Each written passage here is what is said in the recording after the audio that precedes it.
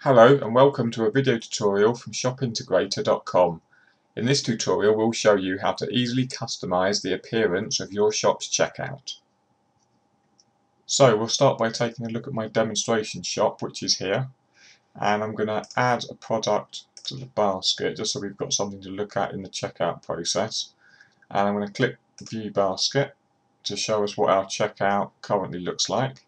So there's our washing machine product. Now you can see these colours here, this red colour and the text in yellow is basically taking the same colour values as are used in our e-commerce plugins. So what I'm going to do is close that, and I'm going to show you how you can change those colours, because they not only affect these e-commerce plugins here, but they also affect your checkout. So I'm going to go to shopintegrator.com, click log on, log into the admin console and go to Appearance Manager. And what you can see in this third section here is the setting of these colours. So you click the Colours tab. The colour theme is this background colour in the top of the tables. So what I'm going to do is change that to an orange colour. The text on colour theme is the text colour.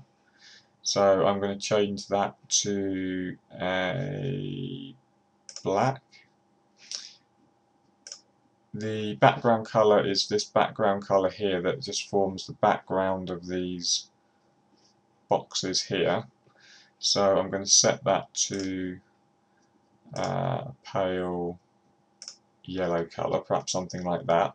And then text on background is the text that appears on top of that background colour. So I'm going to change that to a, let's have a perhaps a dark red colour, something like that. And then what I can do is I can save those changes, and what I'm also going to do is I'm going to quickly jump into the button tab and just quickly change the button set to the orange set, which will go slightly better with these colours.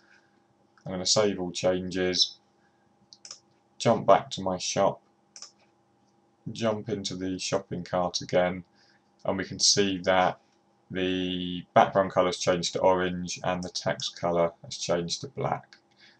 So that's the first thing you can do to customize your checkout, is get these background colors and text colors to match your site's appearance. So I'm going to close that, and I'm going to jump back into the admin console, into the Appearance Manager. Now the first section in the Appearance Manager, the checkout process appearance settings, what you can do is add your own images. So what I'm going to show is how you can add a banner to the top of that checkout page. So I'm going to click Assign Image. I'm going to click Choose File, and I'm going to pick up a graphic I've prepared earlier. Now this image is 710 pixels wide by 50 pixels high. You can obviously make it whatever size you feel is appropriate for your checkout screen, but I'd recommend going for dimensions something like that, and you can always tweak them later on. So I'm going to click OK. I'm going to click Upload New File, and there's my very simple example banner there. And what you can do is check how that image is aligned. Now because this image is going to pretty much occupy the full width of the checkout, it probably doesn't actually matter which of these three options you select for a banner this wide, but I'm going to leave it on center because that's a fairly sensible option. I'm going to click Save All Changes, and then I'm going to jump back into my demonstration shop, and I'm going to View Basket.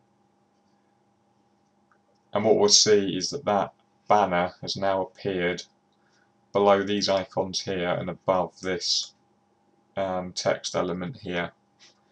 So obviously you could add your corporate banner there as required. This is 50 pixels high. You can make it any height you like. Now what I'm going to also do is jump back into Appearance Manager. I'm going to remove that banner. I'm going to click Assign again, click Choose File, and what I'm going to do is pick up a different shaped logo, and this one is 40 pixels by 40 pixels. I'm going to open that, upload new file, and save all changes. Then I'm going to set that to be left aligned and save all changes. And I'm going to jump back into my demo shop, click View Basket, and there you can see that logo has appeared over on the left hand side. Now let me close that. Clearly what you can do is you can reposition that graphic in your checkout using the left, centre and right options. And obviously how you configure this is going to depend on what sort of graphic you're going to want to display there. And finally, obviously I can set that to right alignment, save changes, jump back in, and there's the graphic on the right hand side.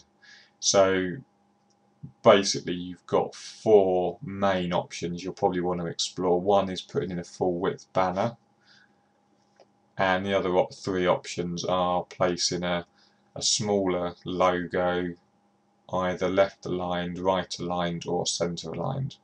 So adding logos and banners and changing the background colour and text colour are the ways you can customise your checkout screen. Thank you for watching, and be sure to check out our other tutorials.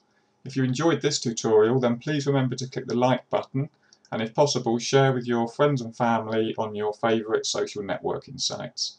Thank you.